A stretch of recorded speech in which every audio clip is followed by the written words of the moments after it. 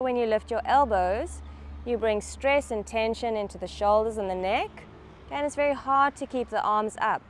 You also detach from the center of your body. So as you lift your elbow, your shoulder moves away from the center. So the concentration then is dispersed.